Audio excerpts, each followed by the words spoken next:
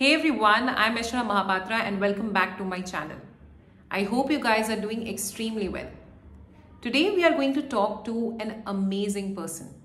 He interned with me at Goldman Sachs. He got a PPO and re-interned there for 6 months. And then he got an offer from Google India. He's a 5-star coder at CodeChef and an expert at Codeforces. Today we'll be discussing a lot of things with him, a lot of our doubts. Is CP really required to crack these companies? How to get a PPO? And what are the best strategies to use to crack good companies? So without any further ado, let's get started. So hey Yashraj, a very warm welcome to my channel. So how are you doing? Hey Aishwarya, thank you so much for having me. I'm good. So it's been a few months since I started my new job. So it's mostly my days mostly are about learning things, talking to people, figuring stuff out, asking for help, lot of help actually, and basically trying to explore the new city as well.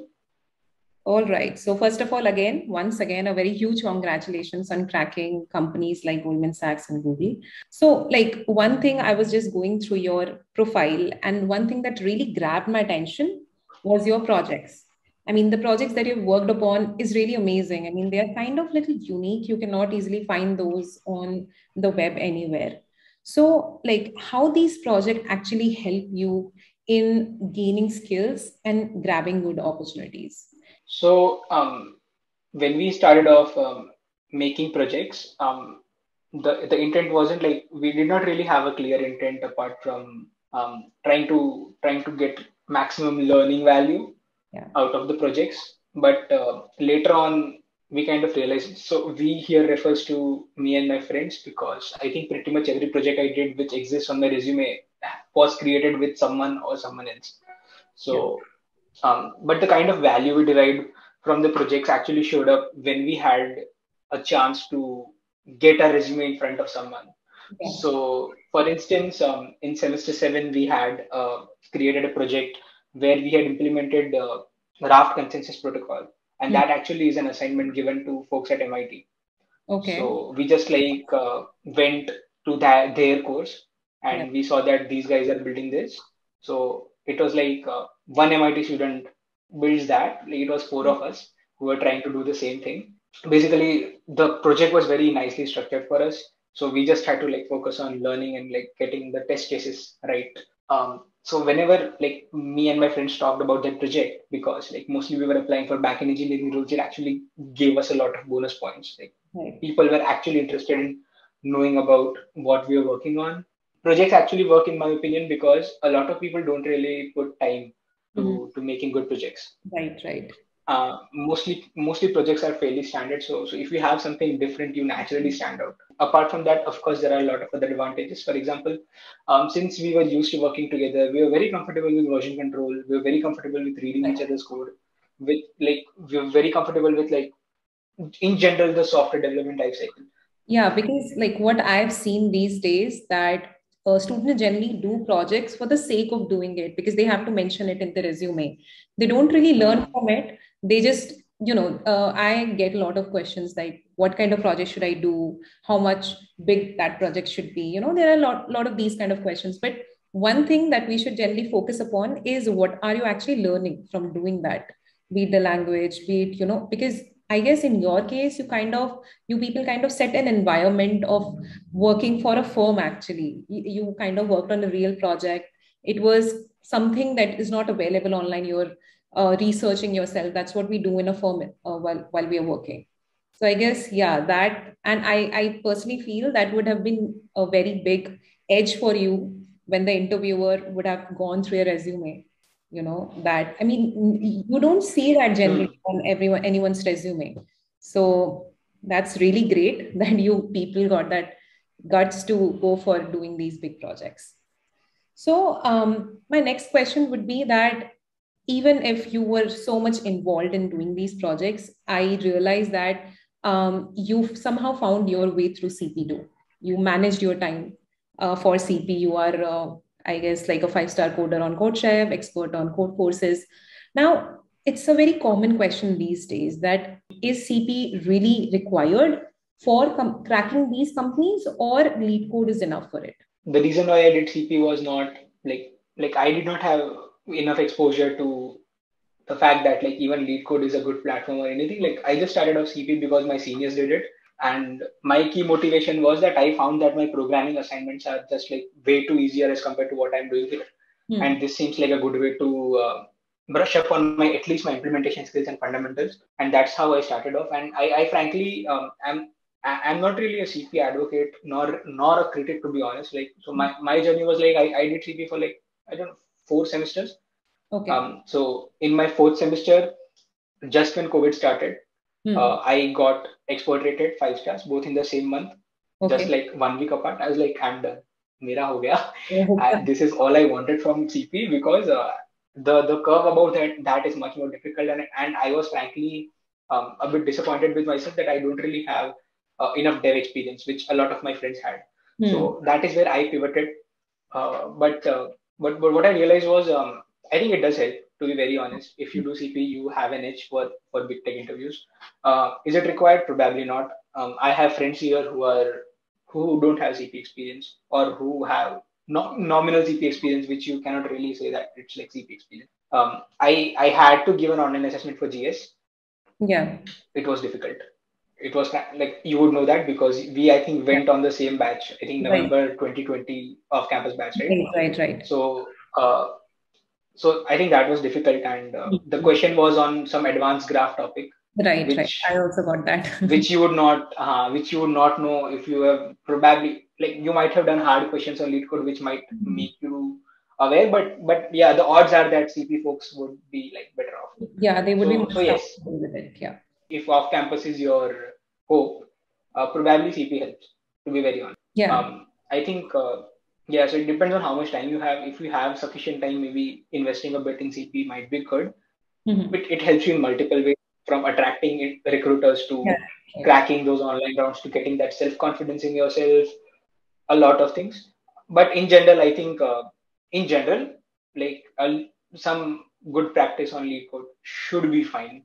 So yeah, next question I would ask is like, what are some of the best practices while preparing for placements or internships that the students should take care of? Okay, I think we should answer this question in the context of off-campus because that is where at least Yeah. my experience comes from. Bottom line, like if you had to take like one sentence answer from me, it would be to uh, find people who are in the similar position as you and who are really motivated to get it done, and just like stick with them, and probably you will sail. I say this because I have like so let's take a very simple example where so the number of people doing CP in India is obviously very high, but the people at the top, like people who'd be like 6 stars on CodeChef or like masters and international masters on Codeforces Yeah. and above, Yeah. that's a very small community. Right. And what I saw was a lot of them are like very good friends. I know that because I have friends in those communities. It's not like I'm a part of them, but I have seen their how they are as communities, and they really knew their way how to work, like how to work and how to really get off campus offers. Yeah. And that really worked because it was like it's like creating your own mastermind circle where Yeah. they actually had very insightful contextual advice on what really works for what company. They prepared together and they really found their weaknesses and everything. They knew how to apply. Like I know someone who landed 4 offers in 3 months by Okay. cold calling. Like he was extremely desperate to get a job because he was Yeah. frustrated after his internship experience. He cold called, he applied, he practiced competitive programming rigorously. uh, he got 4 offers in 3 months, and it is just one example. I also have my own classmates who are like very well connected with equally motivated people who they would find their way out Right. to really like hone themselves. Like I have seen them really, like I have seen them getting a lot of interviews just by learning from people that okay, Right. this is what is working for this company. Right. So the transformation I saw in everyone in 6 7 months was Right. insane. Like a lot of people went from no jobs to having 4 5 offers. Basically, you will understand what matters how much Yeah. in what like for what kind of roles. Yeah. There is one website called Binary Search, for example. BinarySearch.com is like a lead code alternative. We're not talking about the website, but because it's a new website, the early users of the website built a community, and I was fortunately a part of that. And that actually helped me a lot for my interviews because I found very helpful people there who give very good advice, and I could really prepare for my interviews. I had lost touch from DSL because I was very happy with my GSPPO, Mhm. but that group kind of like helped me get in shape very fast. Like I would have not expected that much improvement in a short time, if not for like context, like very, very contextual advice on that. All right, Yashraj. So you basically interned with Goldman Sachs and then you got the PPO too. Now, I would like to give you some tips to my audience on how to get a PPO because I know that there are a lot of students who get an internship, but then they are really concerned and worried about whether they will get a PPO or not, whether they will get their offer converted or not. So, what are some of the tips that you'd like to give for people? I think converting internship is a very different game than cracking interviews because it's like an evaluation which goes for 6 to 10 weeks. Right. Typically, like in general, a company would expect you to, of course, like doing your assigned project in time would be a major expectation Yeah. and the primary expectation, for which I think it really helps to like be in proper communication with your manager. Yeah. This is something we would not be used to because you probably have not worked in a corporate environment at all. Mhm. But like if you would take advice from people who have done their internships, they'll probably tell you it's very important to be in sync with your manager, to be very open about what's expected from you. How are you how are you progressing in those expectations? Right. And basically like very, very proactively seeking and acting on feedback. Managers typically will not give you detailed feedback unless you ask for it. Asking for feedback is also a way for you to tell that you are really, really proactively interested in what you're doing and Right. you really want to come back. Like your managers should be able to see that you are like genuinely interested in what you want to do, Right. and you can be, basically you should be manageable.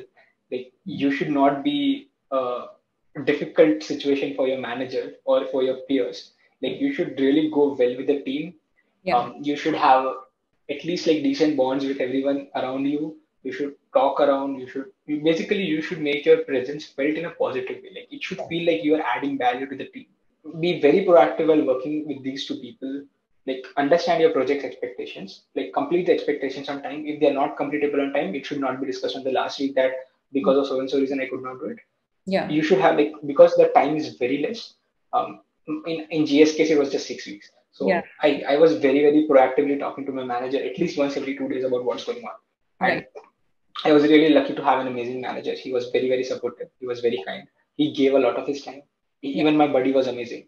Like Yeah. they're like some of the best people I've met. Mhm. That matters a lot. Like, Right. Right. but you cannot control that. But be in sync with them. Take proper take a mid internship feedback. Take Right. some feedback just before the end of the internship. Most companies will ask you to do a presentation Yeah. to the whole company, Yeah. where the senior leadership will also be there, and the senior leadership's vote will definitely count a lot Mhm. to decide whether or not you should be brought back. Like Yeah. prepare a proper presentation, prioritize that, rehearse that, take feedback from your teammates to really understand what, uh, because you might not have the right context of the whole situation because you just entered into the ring, you just started working. Right. Right. So they will be able to give you the picture on why this work is important, what is it that they're looking at. Basically, those kind of things will help you. So they would also want to see whether or not you are a culture fit. Mhm. And in large companies, it is clearly defined that this is what we mean when we say someone is a culture fit. Right. So do take a look at that. And yeah, I think getting the basics right is like pretty much like easier said than done, of course. All right, Yashraj. So now let's discuss something about everyone has been waiting for. That's your Google interview experience. So let's start with how did you actually come across this opportunity? How did you get the opportunity to actually interview with Google? So I had got my GSPPO just like 1 week after my internship had ended, Yeah. and I was like pretty much done Yeah. because I was very happy with my team. But what really happened was, I think around Jan, I had applied to Google already. My profile was kind of shortlisted by some recruiter in Jan, and that's how I got in. And I just said yes. I had no preparation, Okay. like 15 months, no DSA, and that's why I kind of like requested them to take things slow, which they agreed on. So first interview I could give before my internship started, but after that it was like me mostly giving interviews in the morning, mostly Mondays or Tuesdays, then doing the internship work, then coming back at night and doing lead code. That was my routine for 1 month, Okay. and I gave a lot of mocks, a lot of mocks. I prepared well for for the nitty gritty details, like simple things. Like I went and understood what they expect from you. Like your recruiter mostly, especially for Google, will share very good resources. I took all of the advice very seriously. I tried to like implement as much as I could, and that's where mocks help to really apply that. Like a lot of my mocks were from Googlers themselves. Talking to other Googlers helped. And one thing which also helped was that I was not nervous at all, except for my first interview because it was an interview after a very long time. But I was not nervous at all because I was very happy with my GS offer. That Yeah. I was like, if Yeah. this does not work, I am going back. So that also helped because I was like, in the last interview, for example, I had a very unknown problem Okay. and I was like, this might falter. But since I was like very calm and composed, I was like, what is the worst case? Yeah. So basically, like kind of like my profile in general, which attracted the interview, my connections, which helped me get the mocks, to um, because I had done CP, I could ramp up quickly. To because I had project experience, I could answer Google News questions well. So kind of like things. Because I had a GS internship, it Yeah. helped me in general. So how long was this whole process of your Google interviews? Because I was taking it slow, I think it was 1 month, around 1 month. I did not give more than one interview a week. Okay. So And how many rounds were there in total? So I think this year for new hires, it was like one phone screen and three on-sites, although everything is the same virtually. But this is the process. And I think that is you might have more rounds if you are on the borderline, Hmm. or you might skip the phone screen, is what I've heard if you came from Kickstart. So what kind of topics do they focus more upon during the interviews? Like people really want to know while preparing for Google, like which topics to prepare more. Is there anything specific they ask more questions like graphs Mm, or binary search or something? So it is the reason why graphs in DP is more prevalent is because it is easier to frame innovative questions in Yeah. graphs in DP. Yeah. Those might require extra attention, but I have seen people getting questions of all types. So prepare for everything is what I would say. Of course, like I'm not saying prepare for segment trees and square root decomposition, but fundamentals of data structuring and algorithms. And what has been the difficulty levels of all these rounds? Yeah, so they were not like extreme hard, but yeah, I'm not sure how to map it to lead code, but probably medium hard would be my understanding. And All right, Yashraj, I'll ask you a final question. So, what would be your suggestions for the students who are still struggling to get a placement or an internship? if you are struggling, then so most likely you would not have attracted an interview altogether. Yeah, Most likely, like if you have become capable enough to attract interviews, you'll most likely make your way to a job. yeah, So your goal probably should be to find out what is it that it is not working out. First priority definitely would be to get speed in coding rounds. yeah, But if you don't have a job, I think you should not leave any stone unturned. Is what I believe. yeah. That even if they ask you operating systems MCQs, you should be able to answer something. Interview processes are very arbitrarily variable across companies, is Right. what I've seen. Being a generalist, I think, has much better ROI than being a specialist. You should not just study to maybe clear interviews, but to like be a good engineer. And I think there is like, if you are a good enough engineer with good things to show, some or the other company will take you. Like Right. you would see people getting hired without DSA. You would see people getting hired just with DSA. You Mhm. would see people like basically things work out for people in different ways, and there will be some company out there which will be willing to like give you a chance. All right, Yashraj, thanks a lot for giving your time and coming on my channel. It was amazing talking. Thank you. So I hope you like this video, and if you really like this video, don't forget to give a thumbs up and subscribe to my channel. I'll keep bringing these kind of videos for you. Till then, we'll meet in the next video. Bye-bye.